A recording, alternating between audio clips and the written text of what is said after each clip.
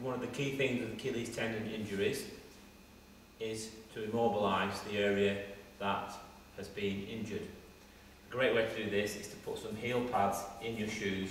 You don't have to go fancy and spend a lot of money. This is just an old piece of exercise mat. And all you do is chop it down like so. So you've got two pieces like this, and you can staple it together, or you can get a bit of tape like so.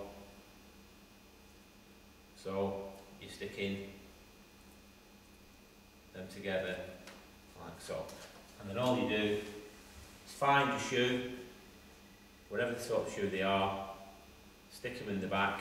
So when you put your foot back into the shoe, that your heel is risen, and when you're walking about, your Achilles tendon doesn't move around as much as it would normally do, therefore facilitating the healing process.